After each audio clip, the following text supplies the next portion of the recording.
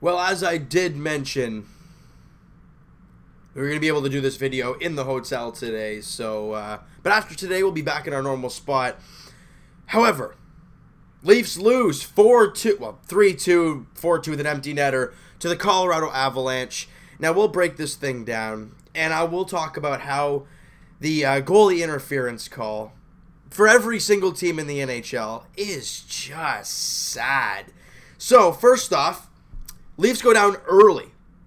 The defense obviously not there to cover the rebound. Freddie Anderson makes the initial save. It drops right in front of him. Gabriel Bourque bangs in the rebound. It's 1-0 Colorado, just 2:19 into the first. We move to the second period, just 19 seconds in. Leo Komarov busts down the left side, stops up, drops it for Patty Marleau coming off the bench, and man, does he lay into it. A howitzer from Patrick Marleau, his 16th of the year. Komarov and Jake Gardiner grab assists on that play, and it's 1-1.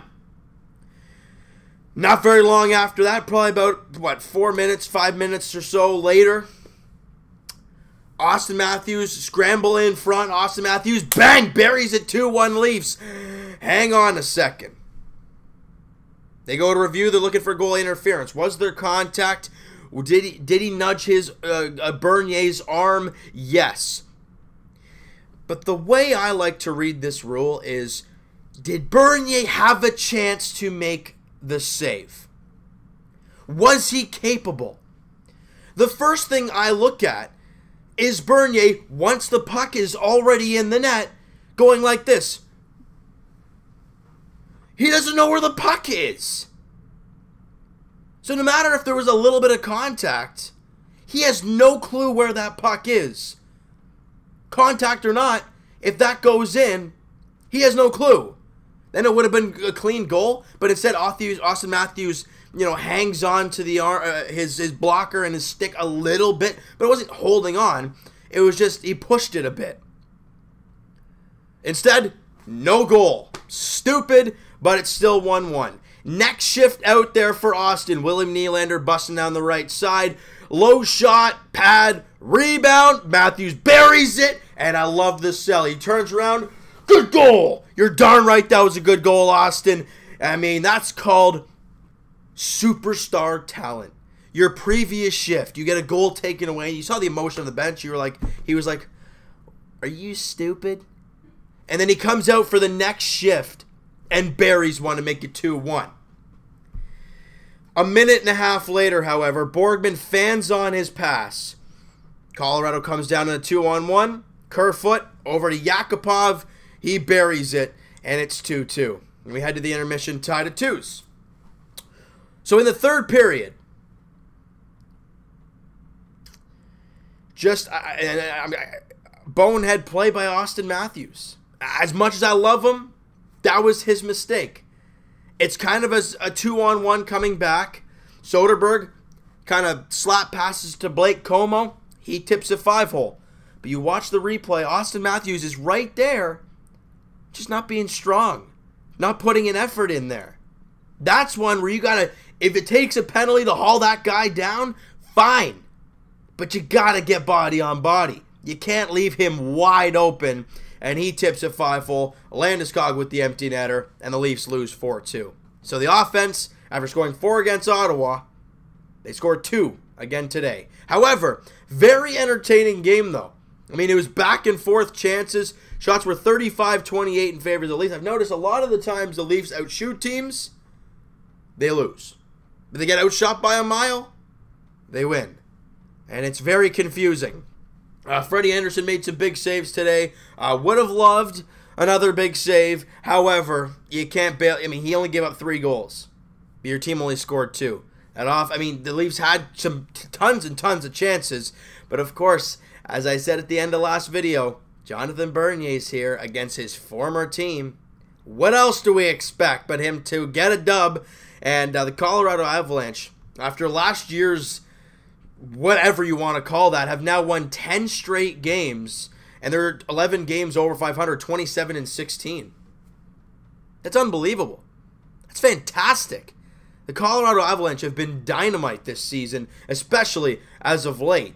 Now, for the Leafs, you come home after that big Ottawa game and you lose. And it's tough. I get it. And it's greasy. I get it.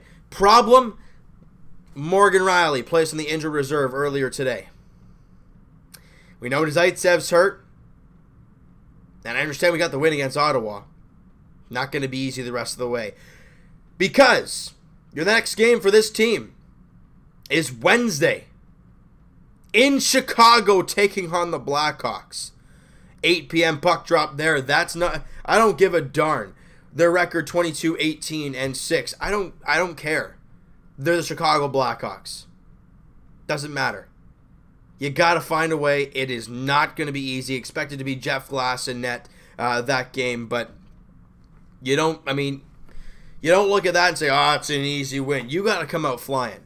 You know, you got to come out like you did in the third period against Ottawa. You got to come out like you did early in the second period today. This team's just got to find a way to put 60 solid minutes together against a very good Chicago Blackhawks team. And then, on a back-to-back, you go to Dallas. 8:30 puck drop there on Thursday, and then it's the All-Star break. So you have 2 games left before the All-Star break in Chicago and in Dallas. Not an easy task. Plus, you've lost Morgan Riley and Zaitsev, so it's not going to be easy for this team. However, if they come to play, we all know they can do it. All right? So you know what, guys? That is going to do it for this one. You guys enjoyed this video, and if you guys enjoyed this game, because it was a great game overall. However, the ending sucked. You know, that's the way it goes. Hit the subscribe button if you guys have not already, and comment down below. What'd you guys think of that goaltender interference call? Non-biased Leaf fan, all right? I want to hear what you guys have to say from an NHL standpoint.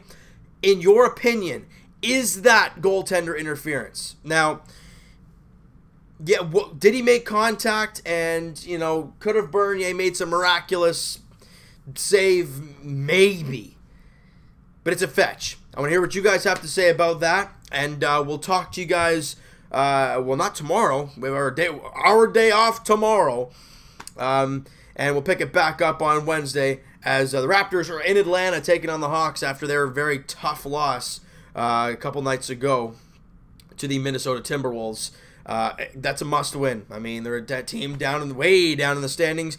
Got to find a way to get a victory. And as for the Leafs, like we've been saying, they pick it up Wednesday as well in Chicago, taking on the Blackhawks. If we can get back in the win column, that'd be great. I'd love to win these last 2 games heading into the All-Star break. It's not going to be easy. Got to take it 1 game at a time. 8 p.m. in Chicago. Blackhawks, Leafs. We'll talk to you guys then.